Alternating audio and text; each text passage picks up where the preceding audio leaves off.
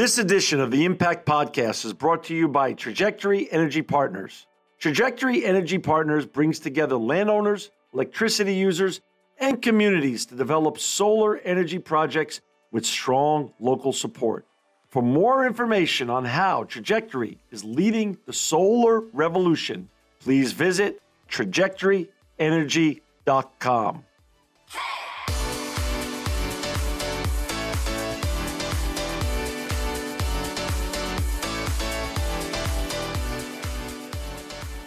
Welcome to another edition of the Impact Podcast. Today, we're going across the pond to the UK. We're so excited to have with us Andy Taylor. He's the Commercial Director of Green Tech Global. Welcome to the Impact Podcast, Andy. Thanks, John. I appreciate the invitation. It's great to be so involved in what we're doing and a wonderful opportunity to be engaging with you. I've been looking at your business and it's a STEAM company. The feeling is mutual. And before we get talking about all the important work that you're doing at Green Tech Global, can you share a little bit about your history and your background, what led you up to the formation of Green Tech Global, and why you're so interested and excited about the environment? Absolutely. Well, maybe a little bit of background. You detect I've actually got not an English accent, but an Australian accent. I grew up in Australia. So I come from the world of studying chartered accounting, law, and I've got an MBA. So I come from that corporate background to give you context. My world started in big firms like Anderson and KPMG. I came over with the Westfield Shopping Centre Group, so property, M&A, big shopping centres, then GE Capital, then Balfour Beatty, which is a big, largest construction company in the UK. And that experience of working in large corporates gave me a sense of the opportunity to really address how quickly companies at that multinational level can embrace changing the world for the better. Okay. And the challenge we're trying to overcome is the inertia of those companies to innovate, and particularly to innovate in a way that addresses the ecological and the carbon challenge that we all face. Got it. And so I've invested in green tech with my business partner, Nick Yeatman. Nick is a little bit polar opposite to me, which is how we complement each other. He grew up in the world of brands and marketing and Formula One and being in the music business and being in the events business. So he's very much about the branding, the sales, and consumer relations. And then I come at it from the idea of the large corporate mindset of growing up in that space and understanding how large corporates function and how they think. And so a little bit about us at Green Tech. So we are what we regard as a true impact investment company. So far, we've invested our own capital. And what we seek is companies that have innovative sustainability solutions that are market ready, but haven't yet generated significant revenue because they're right at that cusp of having developed a pilot, having got their intellectual property resolved, having hopefully got their brand and their website resolved, but not always. And then so we focus effectively at what I call an hourglass model. So the top of the hourglass is the business development, the sales, the engagement with large multinationals. I've had 25 plus years experience working in big companies. It helps to have that sort of pedigree when you're trying to connect with people of our vintage on LinkedIn, which are mostly the C-suite now. And so that helps when we're working with maybe a technologist or an entrepreneur who's only had 5 or 10 years experience but very smart. Well, we're relying on our experience to then be able to knock on our door and start a conversation about their technology. Wonderful. So, and how long ago did you start? Andy, how long ago did you start Green Tech Global? And for our listeners and our viewers out there that want to find Andy and Nick, they could go to greentech.global, greentech.global. When did you start it? In about 2015, we launched. Got it. So we launched with a couple of very innovative companies, which I can happily explain. Yeah. One of them So these guys were focused very much in the infrastructure space. One of our very exciting companies is formed and founded by an ex-banker. He had a similar experience to us of a very successful banking career. He invested in a team of polymath scientists. And what's fascinating is they've developed a way of making graphene very cost effectively. I don't know if you've heard of graphene, but it's quite a revolutionary discovery. 10 years ago at Manchester Uni, they won a Nobel Prize for their work in the idea of taking pencil lead and shaving it and working out that graphene is the smallest form of carbon. Wow. And it's one of the most conductive substances, one of the most strongest substances known to mankind. And I feel it is genuinely going to revolutionize the future of our children. Really? When you look at its capabilities across a whole suite of different areas. This is in batteries, it's in carbon fiber, it's in polymers, and it's in paints. So in broad concept, when you add graphene to any particular product line, you end up with an outperformance result. In the battery space, they've resolved the chemistry, so it's not quite just graphene. It's not just as simple as taking it, but there's different grades of graphene, and there's a debate actually what is graphene in the world. There's different discussions happening all the time, but essentially they created a formula that is a combination of different nanotechnologies that when you add it to the cathode, the electrolyte, and the anode of a battery, you end up typically with around a 30% increase in energy density for a like comparison to, say, a typical lithium-ion battery. Wow. And they're demonstrating that because our simple model to clients is you don't have to believe us. Just send in your current battery specification. We have a template for them to complete. He then works with his outsourced contract manufacturing partners, ostensibly in Asia, where they've got all the supply chain and very long-term established pricing, and they will give you a comparable outcome. In one case, a client of mine, which we've brought to him, is a client in Italy who's designed his own mopeds with partners in China. He historically had a swap-in, swap-out battery for the moped that was about 12 kilograms. Sorry, only kilograms. We're in the UK. And we took that battery down to 8 kilograms for the same power. Wow. Now, that means your wife as an avatar, John, or your daughter can now lift the battery out more comfortably, and take it inside and charge it overnight. And that's the kind of delta in that instance. In other cases, he's doing some very interesting work in the domestic energy, battery, and solar market. Because he's a commercial banker, what he's done is he's now providing a complete turnkey solution of batteries, solar panels, and air source heat pumps. And that's wrapped and delivered by his own installation company. And that's allowing him to generate some very significant new market share in the UK in competition with some of the big established players. And in his case, his batteries are roughly 15% smaller, 50% lighter, and 15% lower cost than the other incumbents in the market. So this is some of the exciting stuff we're working on. And if you want to hear even more about what we're doing on this particular instance, I've brokered another client out of the USA. He's a wealthy mining magnate, I'll call him. Made a lot of money out of reprocessing old iron ore tailings. He's invested a lot of his private capital with a team of, I believe, ex-Tesla engineers and others to create an electric drive unit. His mission is to convert existing diesel and petrol vans and cars into electric cars. What my client is doing is working on partnering with him to deliver a swap-in, swap-out battery solution. Beautiful. That's great. So you can imagine, if you imagine taking a Ford Transit van, an existing diesel Ford Transit van that is currently used ubiquitously in most cities to deliver a lot of Amazon and other last mile delivery products. Right. As a big source of pollution. Well, with the combination of these two companies, and if we homologate that in the sense of working through the mechanics of it becoming a factory supply solution, in the sense of you put a Ford Transit through the process on day 1, and day 5 it comes out with not its ICE engine replaced, its internal combustion engine replaced with an electric engine and our batteries. And our vision is to put the batteries in a way that is possibly in the back of the van so that the driver can now access them.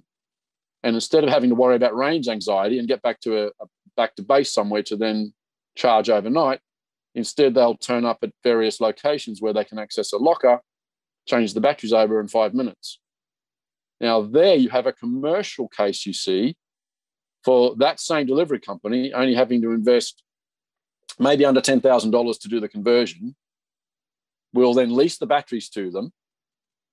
And that means they're not polluting anymore, which means they're actually allowed into certain city centres, which are slowly banning diesel and petrol vehicles, delivery vehicles. I know they're doing that in the Netherlands already. Right. And what we're doing is addressing the commercial drive where they can now use that van 24/7. So if you imagine 3 shifts of 8 hours, at the end of the shift, they will change the batteries over, at least enough to carry on for the next 8 hours is the vision. And that way the vehicle continues its journeys in a non-polluting way.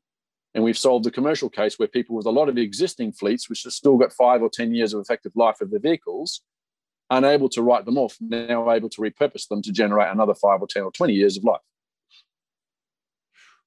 That's a tremendous partnership. And one example, 1 or 2 or 3 examples of what we're doing, and the thought space of solving it commercially, you see. Right. That's the critical. You have to deliver an ecological, sustainable, lower carbon outcome now in the world we're in. You have to have a commercial business case underpinning how you engage a large corporate. Right. They can't afford to just do a token green outcome. Right. Unless you're playing an optics game of planting some trees and claiming net zero, which is a nice debate in town at the moment. You know, for our listeners and our viewers who just joined us, we've got Andy Taylor with us. He's the commercial director of Green Tech Global. To find Andy and his partner, Nick, go to greentech.global. Compared to when you started the company in 2015, Andy, to today, 2021, is the climate, no pun intended, is the climate and social, political, economic structures in Europe, United States, and Asia now more excited about ESG and circular economy behavior than ever before? I'd absolutely have to say so.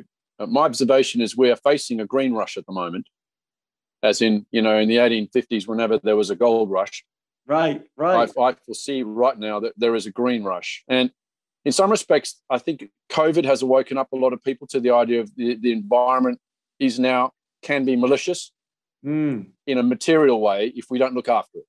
Okay. Historically, scientists have been warning about global warming, and rightly so, and Greenpeace have been doing, and WWF have been doing a great job, and those others, to highlight the risks we face. But until it's really in your face, people aren't really minded to change their behavior. Right. Most people go about their day worried about how to pay their mortgage or their rent, worried about their job, worried about their family life. And the environment hasn't had to factor too much because it's someone else's problem. It's true. And what I feel is that the evidence of the science and the 2050 agenda and what the United Nations is doing to address this, and obviously taking heed of the scientists, has now built up. I think you've got past a tipping point where governments are realizing the implication of and seeing the evidence slowly of what appears to be a shift in global warming patterns, where more and more natural disasters are impacting significant populations. Heat waves in Northwest America causing fires. Similar examples in Australia. They're under flood at the moment.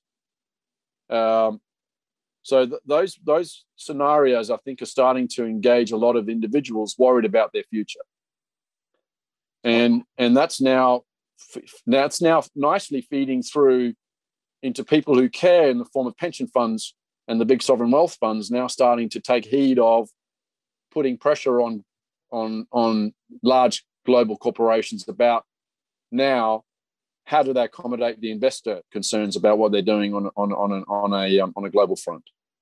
So the nice thing is you've got politicians slowly starting to wake up to the idea that their constituencies are concerned about the environment, and that if you don't address a green outcome, then they will get pilloried in social media. In the UK, we've had various action groups that are taking a lot of gaining a lot of publicity for the disruption they're causing in terms of sitting on streets and campaigning around the environmental concerns that they have. And so government is having to address that.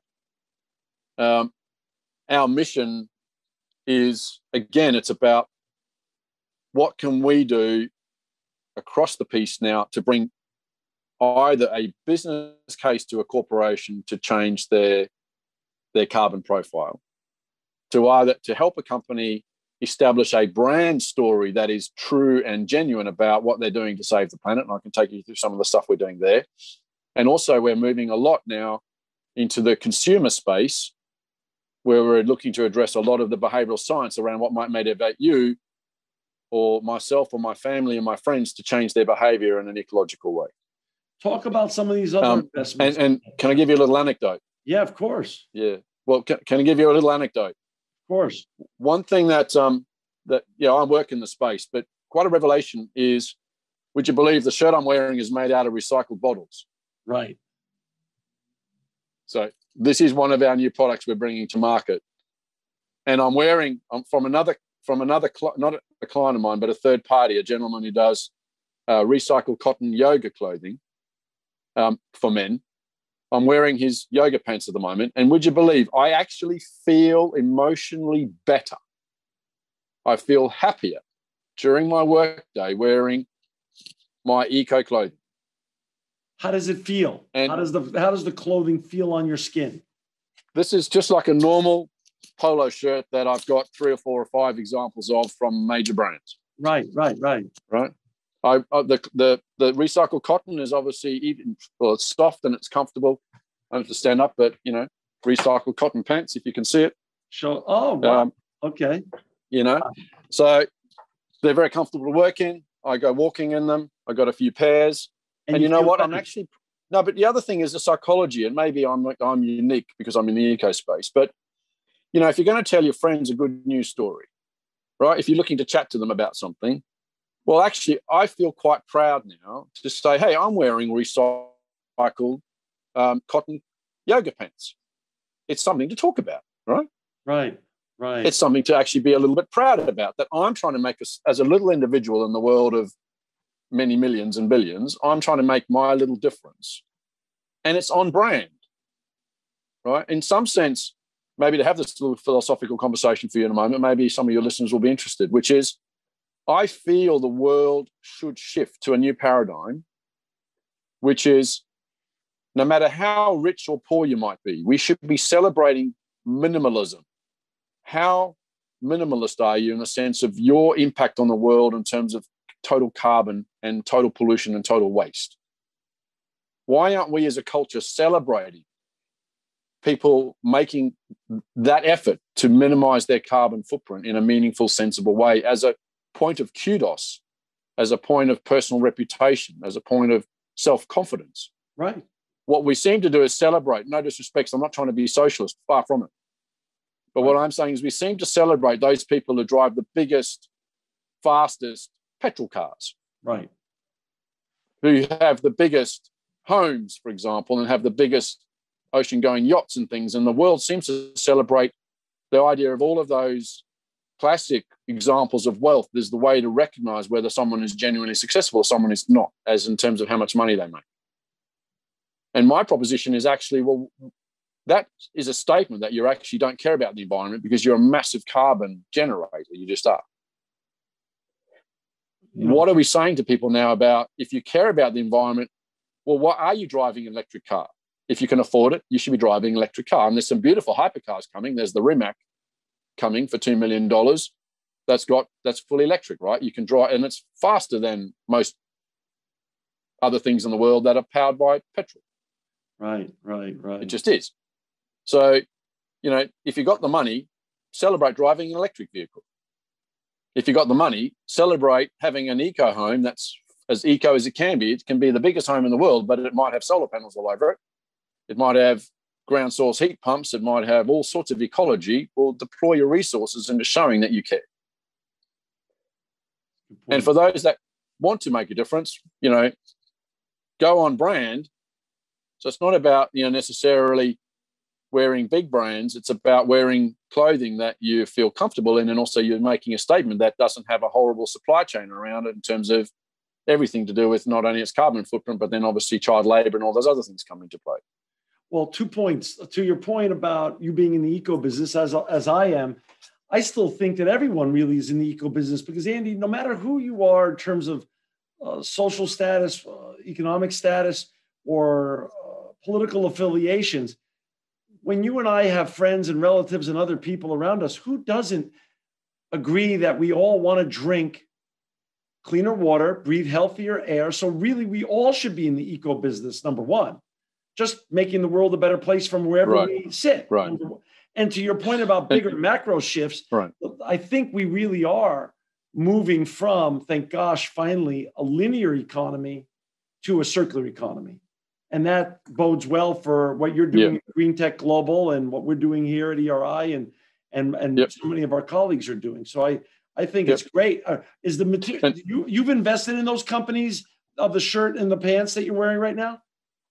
Not in the pants yet, but and the shirt we have a partnership with that company where we're helping to deploy their product range under our new brand. We're launching a new brand called Ocean, OSHN. We haven't launched it yet. We're still in developing our catalog, if you like. What we're doing at the moment is trying to work with large corporates to encourage them to use these clothes as uniforms. So you see, part of our strategy always is with new technology, we try and launch it first into our corporate relationships, where it's on brand for a company to then adopt the technology. Trying to sell into a corporate market is always a struggle for every new consumer brand because it's so frightfully expensive to try and convert people. You have to see something, John, 7 times before you'll buy it as a standard protocol, which is why so many companies struggle to get their product into the market unless they're very well resourced or can tap into an automatic natural database of individuals. Right. But through our various initiatives, we are going to be building our own considerable networks of eco-aligned individuals, because part of what we're addressing on the consumer front is the behavioral science of motivating people through discounts and rewards and eco points to demonstrate their involvement in the full cycle recycling and recovery economy. But to your point also, outside of the reward system, economic reward system, I think there is a huge psychological reward system that's for free that accrues to people that are actually behaving more ecologically speaking and actually thinking about what they're doing and more responsible behavior than historically they've been doing. Yeah, but the challenge for them is how to demonstrate that to their peers and family and friends to get the kudos from it, right? Okay. Historically, someone can wear a branded shirt and that makes a statement because of the advertising of that brand about how they correlate into being affiliated with that advertising. My challenge, this is my point around the minimalist example, is that if we build an ethos and a personal recognition where I can say to you, John, hey, what are you doing about minimalizing your impact on the environment? You can proudly say, I'm doing X, Y, Z and you, and that's my contribution. And I can say, that's amazing. I give you total respect for that, right? When you're having a beer with your friends, you're talking about these things around and it is something not about your new car outside, if it may be electric, of course, but you're talking about actually what difference you're making and people giving you real respect for it. Interesting. Andy, talk about your thoughts around employing a head of sustainability delivery at companies, and what does that mean to you, and why is that so important? Sure. So, what we've identified in engaging with a lot of multinationals, I'm talking to some of the biggest brands, some of the biggest listed companies in the UK right now about some of our solutions in terms of promoting to them. And I've been in touch with some of the, I'm connected on LinkedIn and other places with some of the global heads of sustainability, some very big companies. And if you look at the experience of heads of sustainability, they are often very educated and very, very capable in terms of the whole sustainability agenda. And they've grown up in that world. The challenge they face personally is that they may not have had a lot of corporate and commercial experience in their organizations.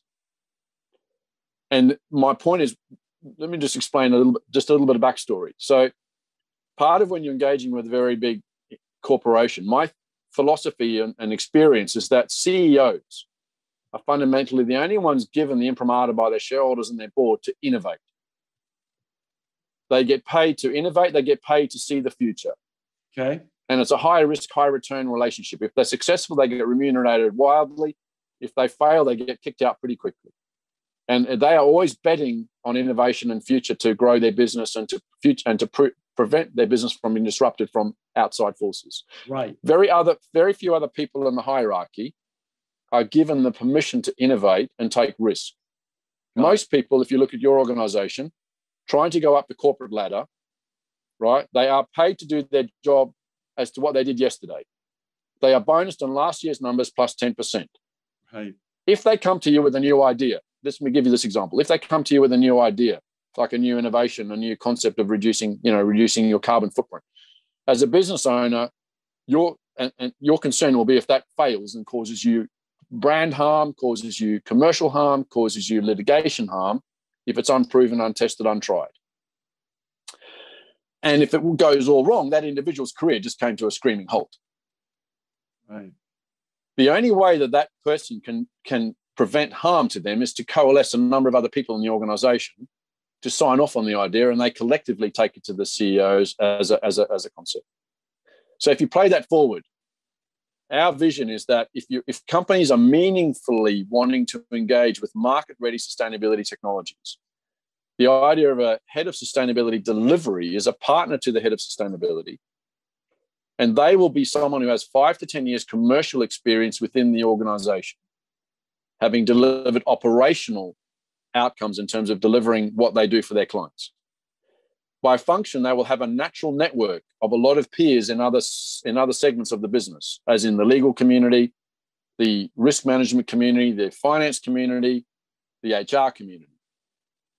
The idea of the head of sustainability delivery is that they will, first of all, be a gateway for new innovative sustainability technologies to contact, to share their ideas, to share their concepts.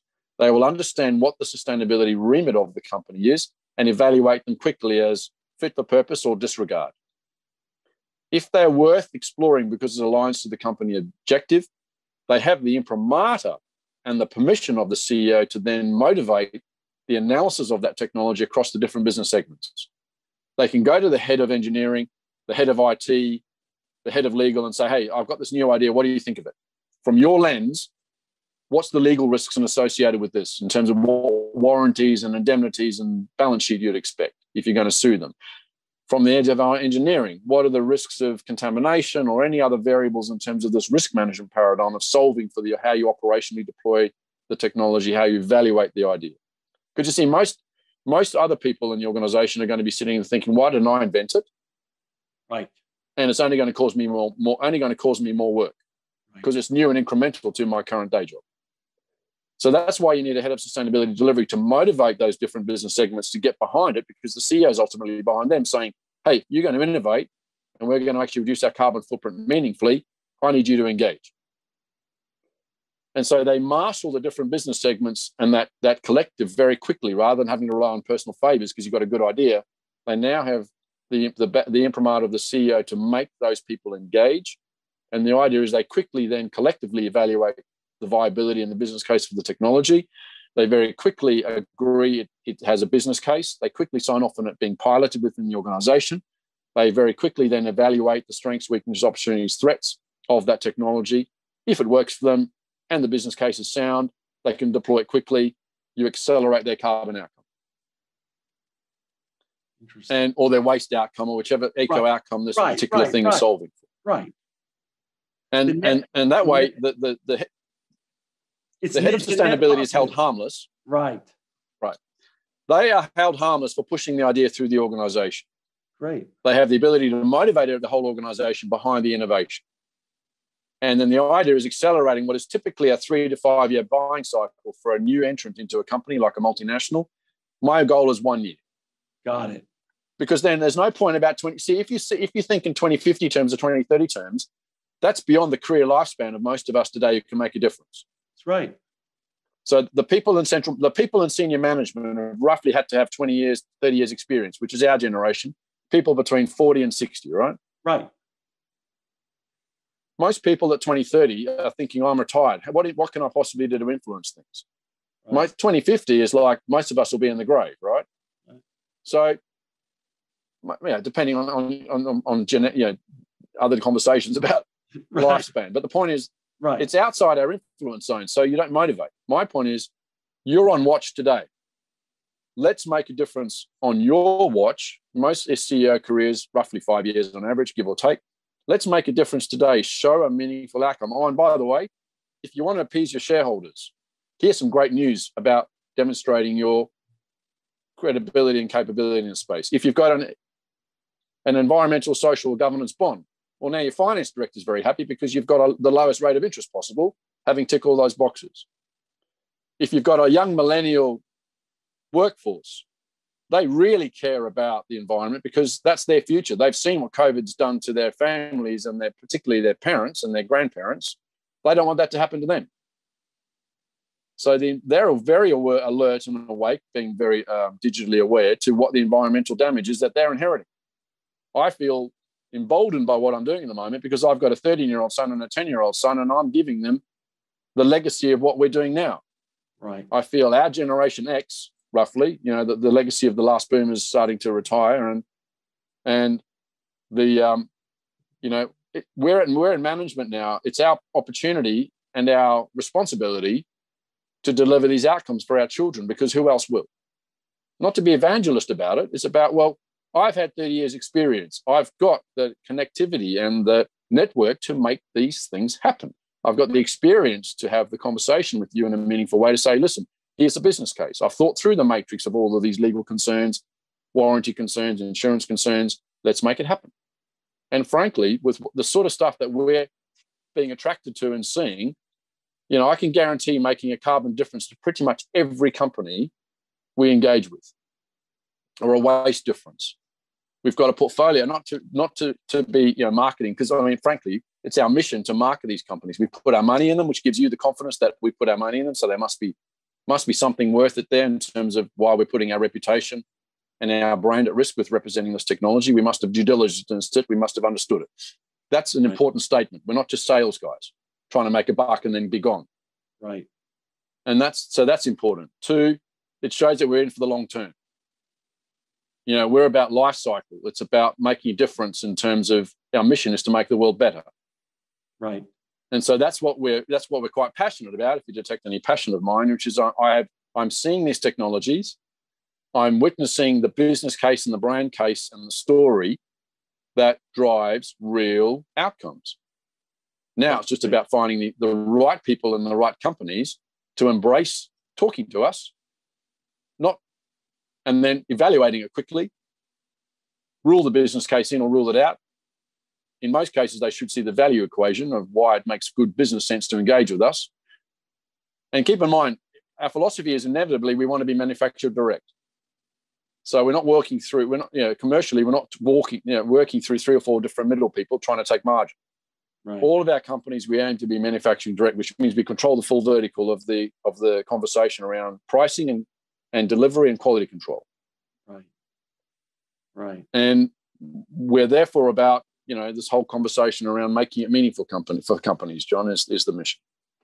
Andy, like you said, it is our responsibility, because of our unique relationships and historical track record, to make a difference now, not push it off on another generation, and not take the slow approach. I love your approach of working with a sense of urgency. That makes total sense.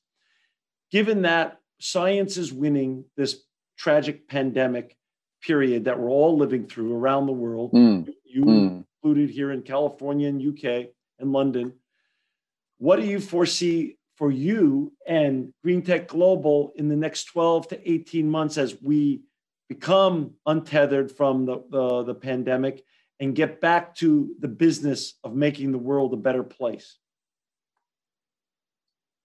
Yeah, what's fascinating is we've been on this long journey with these clients, like the Iconic battery client, another technology out of France, Denay, which has got a device that connects into air conditioning units and is proven to reduce the energy cost of those by 15 to 50%. Right. They've been through their piloting stage. So we just, out of total serendipity and coincidence, and obviously COVID's put a lot of them back a little bit, but we're very pregnant. I'm saying to my business partners, we're very pregnant now, where we've got, pretty much a baby about to be born, in the sense of a number of our portfolio clients with established credentials. Right. They've got deployed solutions in a number of verticals. So we're actually very well primed to be launching all this now, just at the perfect time when companies are starting to address, okay, I've got a brand problem, I've got a workforce problem, I've got a stakeholder problem, I've got an investor problem around making myself be really green. Right.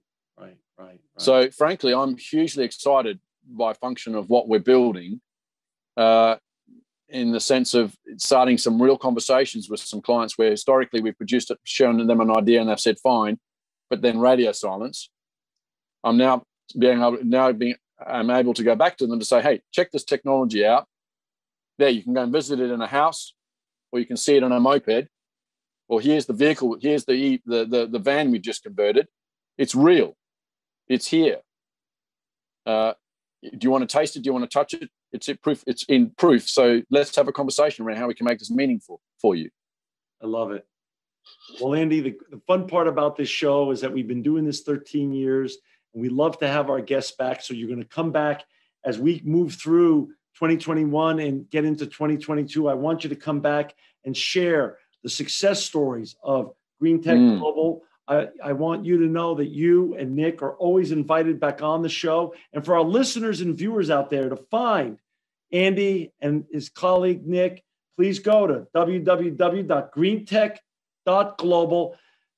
Andy, really, this has been a pleasure. I love what you're doing. I love your sense of urgency. And I'm so grateful to you for sharing your story on the Impact Podcast today, but more importantly, making the world a better place. Thank you for joining us today. John, it's been a pleasure. And we welcome engaging with anybody who'd love to be a part of our story, because it is genuinely about making the world better. And we hope to be on mission with people. So feel free to reach out. We'll be delighted to have a conversation with anybody who wants to make a difference. This edition of the Impact Podcast is brought to you by the Marketing Masters. The Marketing Masters is a boutique marketing agency offering website development and digital marketing services to small and medium businesses across America. For more information on how they can help you grow your business online, please visit themarketingmasters.com.